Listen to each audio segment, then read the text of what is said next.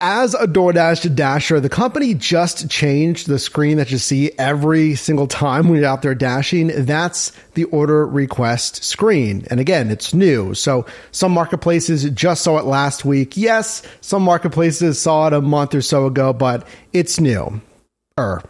Ish. All right, regardless when you actually got the screen though, in this video, I'm going to show you exactly what to look for as a DoorDash Dasher in just the 45 seconds that the company gives you to make a decision if this order is worth it. By the way, this is the first time you and I are meeting. My name is Mike. I've done DoorDash, Uber Eats, Grubhub, Amazon, Walmart, most every single app and niche that you can think of. And for food delivery, if you just want the shortcut, I made a course for you. It's called Mastering Delivery. It's going to go over setting up your car, bonus pay, positioning, strategies with hotspots, what we call power strips, managing your time, and what I think is most valuable, or one of the most valuable, is going over the actual numbers of your side hustle to make sure it's actually worth it. Check it out. It's linked down below. Now, I did a video completely breaking down what's old and what's changed and new so you know the actual changes. I want you to watch that video. It's linked on the pinned comment as well. Watch that after this one. But here's generally what the old screen looks like and the new screen. Now, the thing is, we've seen this old screen for years, as long as I can remember. Comment down below, when was the old screen, I guess not the old screen? Because I remember it for like 4, 5, 7, I don't know. 6 years, as long as I can remember. Number one, which is new and updated for 2023, in my opinion, is my eyes drawn to this first, the actual colorway of pickup or shop. Because if it's a shop and deliver like the Dollar General, the Targets, what have you, it's going to be blue. It says shop for items. So the first thing, because maybe I don't want to do shop and deliver. So if I see a blue colorway, it doesn't really matter the payouts. I'm not going to take it. So $3.50, I'll tell you what, comment down below if you agree. I don't care what the miles are. On $3.50, for me personally, I wouldn't take it. I don't care if it's a mile or even 0.75 miles, something like that. My minimum, really, for myself and you is $6. If it's dead slow and there's no bonus pay, you're going to see like $5, $5.25, $5.50. That's up to you, but I really want $6 payouts and $1.75 paid up per mile. Now, new for this new screen is it just says guaranteed. So keep that in mind as well. So the total might be higher because it's not showing the included customer tip. I would say 80 to 90% of at least my food delivery customers leave a tip. Comment down below what your marketplace tip frequency is. I mean, I want you to be at like at least 60% of your customers leaving you a tip. Next, the miles. So 2.8 miles in this example here. So here's where we calculate the dollars to mile ratio. How much am I getting paid for the miles driven? Because every year the IRS here in the US gives you a standard optional mileage deduction, which encompasses the general business operating cost of a vehicle. If you're only making like 80 cents, $1 per mile, there's not a lot of margin there on that vehicle. Actually, let me show you another example that does have a better dollars to mile ratio. So $9.50 here guaranteed. That is before, hopefully, that customer tip. 5 miles. So a little bit better here on the dollars to mile ratio, really close actually to $2 a mile. Next, I will look at the restaurant. And I mean, this all happens kind of at once. It certainly blends in together because if you're looking at that colorway thing where it says pickup, I mean, the restaurant's right there. So you're going to probably see it as well. So it's not a definite order like you have to do this because your eye's going to wander and look at stuff. So now the restaurant, it's Taco Bell. So let's round up. Let's assume this is $2 a mile. That's very good. And the pay is good, and hopefully it should be even higher with a customer tip. That's very good. But the restaurant, Taco Bell, would this roadblock you right here, and would you ignore it just because it's Taco Bell? Sometimes it will stop me. If it's a very tight dollars to mile, like $1.50, which isn't stellar, and it's McDonald's. It is a Taco Bell. Then I'm thinking, well, I've had a lot of problems there, wait times, drive-thrus, etc., depending on the restaurant hours as well. Now, this one, I would accept it. You get an idea of, okay, well, this Taco Bell usually isn't that busy. Versus this one, we have one right by the casino here. There's not too much else, that might be a little busier. I'm thinking of a Wendy's here in like the Bloomfield area. It's like one of the only fast food. That place is always slammed. Doesn't really matter the time of day. So next we have the pickup, we had the pay, we had the miles, we had the restaurant. Now I'm looking at positioning. So let me get you another example here. Now here's a stacked order. So a stacked order is 2 or more assignments for one driver. Look at the same things that we went over here. It's a standard pickup. You have the restaurant names, the miles, and the pay. That's a good dollars to mile ratio. Why is positioning important? Because look at this example here. So the 2 house icons, obviously those are the 2 customers.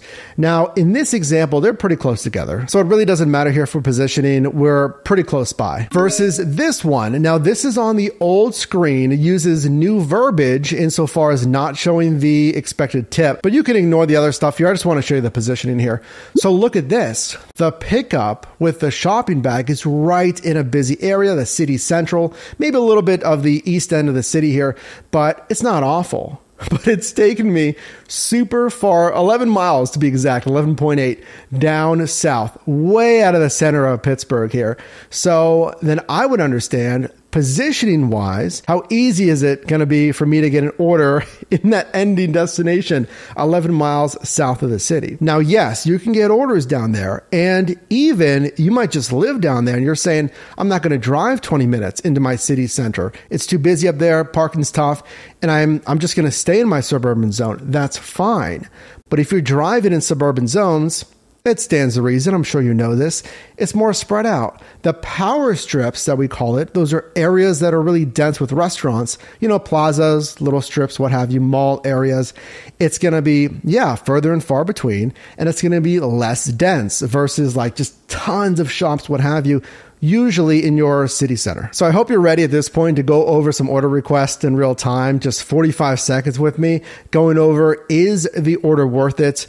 And now the timer on this new update is buried in the same colorway. Well, it's white, but there's no standouts.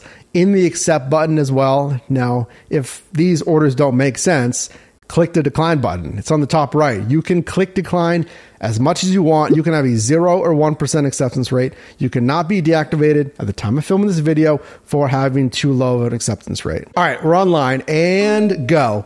So $3.50, it's a food delivery at that Chula Indian barbecue, 2.8 miles. This is what I'm thinking in real time here. Let's look at the positioning here. It's taking me, okay, the ending destination's in a busy area. I don't mind that at all. But the pay, that pays way too low. So I'm going to do this, click the decline button.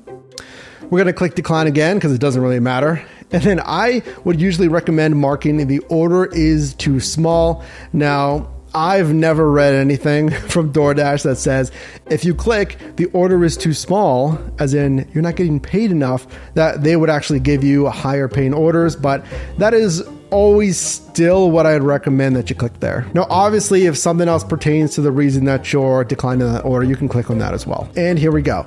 So it is a pickup, a stacked order. I see both locations. The pickup are in order of the pickup. It's $11.50, which is really good. So 5 miles, which is a nice dollars to mile. That's over $2 a mile. And let's look at the ending destination. Now, for me, if I'm in Pittsburgh, I don't love that ending destination. It does pull me a little bit more eastward, I should say, of my busy zone, my power strips here. Now, this one I think we could take. Now, notice with this stacked order, we actually get 90 seconds, so 45 seconds per request here. So a stacked order, in my opinion, you're going to have plenty of time to make an educated decision here. I would just say, again, look at the restaurant pickups here. Are the restaurants going to give you a hard time? These ones get loaded. I'm not really familiar with that location. And then the Permanis I am, but it's a busier restaurant here in Pittsburgh. And then that ending destination, I don't love it, but it's not so far away from power strips that I would always ignore it. I would probably ignore this half the time. But then again, the dollars to mile ratio is pretty good on this one. Now, keep in mind, if you get pulled north, south, wherever, out of your desired zone, sometimes if I'm here in the marketplace, then I might get orders from up here and customers and restaurants up here that's pulling me even further away from my zone, north, south, whichever way it is. But really, this one's not bad. I like it. And what you can always do for positioning wise, if you don't want to be in the fringe there, is you can pause your dash. You got 35 minutes pause your dash, just take the time to drive back into a power strip that you like. I wanted to give you some examples of other order types because what we're following here on the channel in 2023, definitely subscribe if you want to be in the know on how to make the most money on most every single side hustle. Hit that subscribe button with the notification bell. But we're following grocery runs and any type of non-food order type like Dash Marts, convenience runs. So let me show you an example of this in real time. So this one, $19.75 guaranteed for just 1.8 miles. That is an astounding dollars to mile ratio. First thing I think of. The target, it's grocery. Okay, I saw that in the blue colorway. Gotta have your red card because obviously that's how you pay for it. Now, the Target, I know that place gets swamped. It's got underneath parking, whatever you want to call it, beneath the store, and it can get very busy, but I'm only shopping for 11 items. So as long as you're comfortable going there, parking, going into the store, grabbing the cart, following that grocery list, substituting any items, by the way, that aren't available or out of stock, then you gotta put a timeout into your shopping. You gotta call or text a customer. It's going to take some time there. Time is money, very literally in this case for you. So another type of shop and deliver here, just the convenience items, pretty similar to the grocery. All right. Dollar General, $8.25, 2.2 miles. That's a good dollars to mile ratio. I take that. It is 8 items here. The positioning I don't like, but look at that. It's not too far away as far as positioning.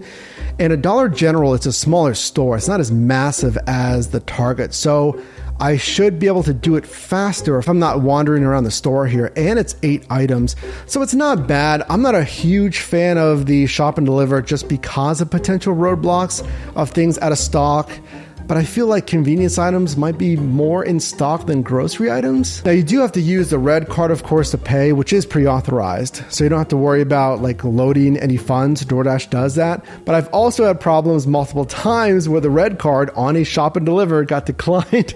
So you had to get in touch with the DoorDash support, and I've even had times where they could not even fix the pre-authorized account, so I had to use my own funds, and then you contact support to get immediately granted, immediately reimbursed, but more potential roadblocks on shopping gigs. It doesn't mean they're all bad though, so comment your thoughts on shopping gigs below. Now keep in mind, this just goes over the 45 seconds you have to make a decision, to decide if it's worth it, what I look for in what order. It doesn't go over the actual changes of what's been added to this new screen, moved, etc. So if you do want to see that, click or tap the screen right here to see that complete walkthrough of that new versus old screen. And do check out that mastering delivery course because this also doesn't go over those best practices, specifically the finances where you and I will go over a complete spreadsheet. Again, drop a like on this video and I'll see you in the next one.